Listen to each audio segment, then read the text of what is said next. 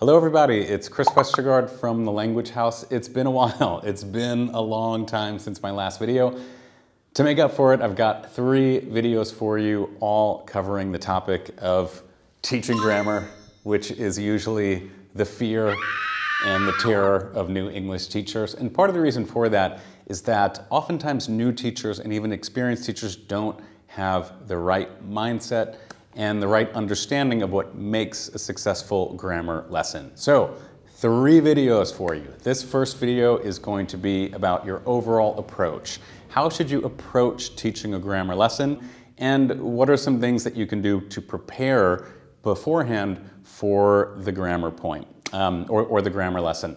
The next video, video number 2, is going to be about the presentation itself. So we're going to go through a complete rundown of how to present grammar, how to elicit it, what type of materials to use, how much should you be speaking or explaining, and generally like how long all of this should last and what should the goals be for this part of the lesson. In the final video, video number 3, we're going to do a demo lesson. So we'll create a lesson together and we'll go through it start to finish that you can keep, so you'll see kind of how grammar fits into an ESA or a PPP structure and how to make them as successful as possible, because that's the point, to be as successful as you possibly can in the classroom. If you like this content and if you like this channel, please do hit the subscribe button. It means a lot. And if you have any thoughts or if you want to let me know something, just drop a comment below. So let's get started with video number 1, your approach to grammar and how you can prep for it. But before going into the video, do check out our TEFL certification course in Prague, the Language House. It's a great program for anyone who's interested in learning how to teach abroad with yours truly and the rest of the Language House staff. So let's start with video number 1. When most non-teachers and even some experienced English teachers think of teaching a grammar point, they probably imagine themselves up in front of a group of students, in front of the board, lecturing their way through all of the different rules, functions, examples, concepts, nuances of a specific grammatical point. It's not too difficult to imagine this. I think we can all think of the teacher up in front of a class with lots of notes on the board and basically just going through everything in a lecture style mode. Maybe some of the other students are taking notes, maybe there's a little bit of questions going back and forth, but a lot of people would imagine this kind of lecture style approach to teaching a grammar point. And if you think this way, you're thinking about it wrong. And part of the reason for this is before we start thinking of what makes a successful grammar lesson, we have to really come to some sort of conclusion as to why we teach grammar in the first place. Do we teach grammar so that our students can come away from the lesson knowing all of the different rules and functions and structures? Or do we teach grammar because in real life our students need grammar as a tool to effectively communicate with one another? If you pick the latter, you're correct. Learning all of the rules and functions in a lecture style way doesn't really do much. Our lessons should be about usage. Case in point, if I want my students to be able to talk about their life experiences or a character that they're playing in fictional life experiences, the grammar that I'm going to be using is present perfect. I'm teaching the grammar so that they can effectively talk about these things. If I want students to compare different types of cars or Bond characters or movies or authors or, and decide who is better than this person and the best and who is more talented, the grammar that I'm teaching is going to be comparative and superlative. If I want students to talk about how their lives would be different if they won $1 million and the things that they would buy and the things that they would change, the grammar that they need for that is the second conditional. So it's not really useful to just teach rules and guidelines and examples and structures. It should always be about usage. And that's the main point of this first video. And as we go through the other videos, remember that teaching a successful grammar lesson is always going to be about usage in a real life situation with actual language, with people making decisions on what they're saying and what they're not saying, and it's less about all of the specific rules. The rules are important, but it leads up to this real life usage. All right, before you teach an effective grammar lesson, it's important to do a few fundamental things. Point number one is you have to know your grammar point inside out. You really need to be comfortable with it. You need to know about the different structures of how the grammar is used. You need to know and be able to give examples in both the question and the negative form.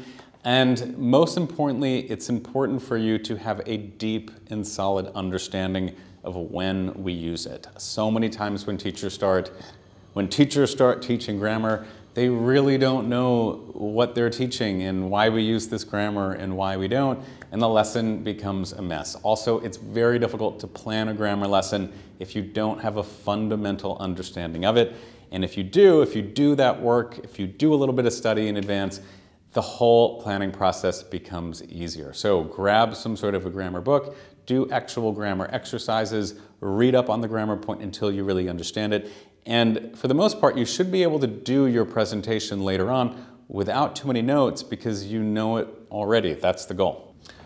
Once you understand your grammar point, what you should do at this point is pull out one or two functions and only teach those. Functions meaning what the grammar is used for.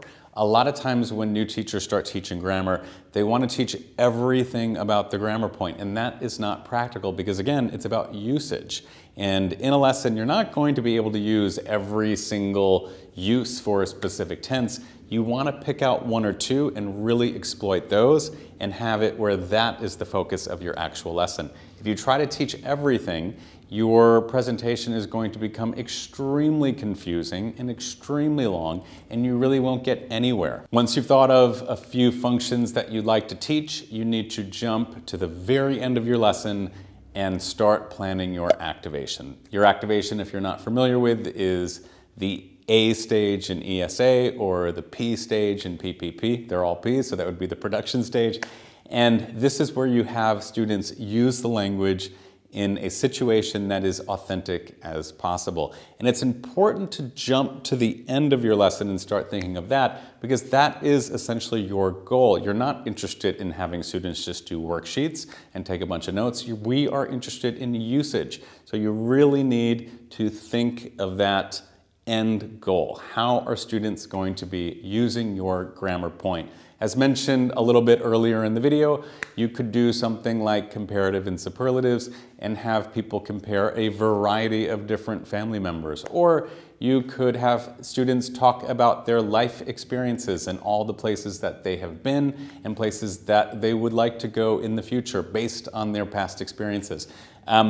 But the usage is important because that, again, is the goal. Now that I have an activation and I have an idea of where the lesson is heading, I can then look back at my grammar point and I can think and pull out the specific elements that I need to teach. So what exactly do I need to teach to help my students get to their activation?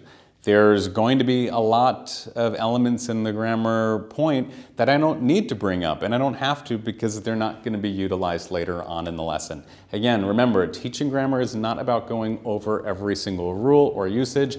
It's about making sure that the students can eventually communicate better at the end of their lesson in a real life situation.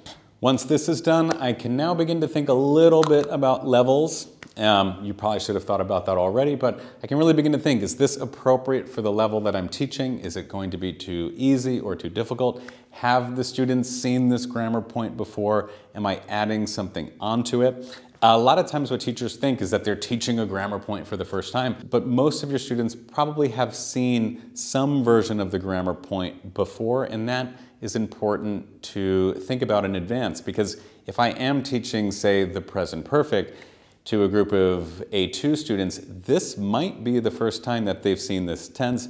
Thus, it's going to take me a little bit more time to get through it, and I'll want to make sure that my end goal is a little bit simpler for them. If I have a group of B1 or B2 students, I can assume that they've probably seen this before, and I can add a little bit more nuance to it, some extra concepts that maybe they haven't seen before that we can use, again, in the activation part of the lesson. At this point of the pre-work, I have a grammar point. I understand it really well because I did a bunch of research on it. I know what my final goal is, my speaking activity, my role play, my activation, my production part, blah, blah, blah, blah, blah. I've thought about the level a little bit and if it will be easy for them or difficult and how can I adjust it to make it more appropriate.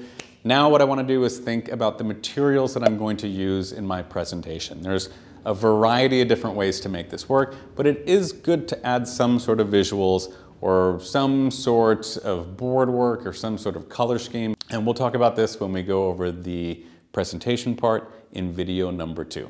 Lastly, I want to come up with a topic for the entire lesson. Now, you might be asking yourself, isn't the grammar the topic of the lesson? And the answer is no, it's not. The grammar, again, helps students communicate about a specific topic or about a specific situation, but the grammar point itself should never be the actual topic of the lesson. You should never lead in with your grammar point, and the reason for this is that that's kind of boring. We don't sit around talking about grammar. Why would you lead in to your students doing that? So going back to some of the examples that I gave you, if I'm doing a lesson on comparative and superlatives where students are comparing various different family members and potentially setting up different family members for a date, the topic of the lesson could be family, or it could be dating, or it could be something.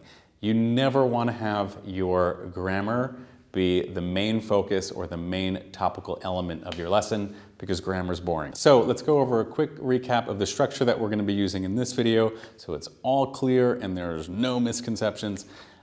We use at the Language House the ESA model, so your Engage, Study, Activate. It is very similar to the PPP, Present, Practice, Produce.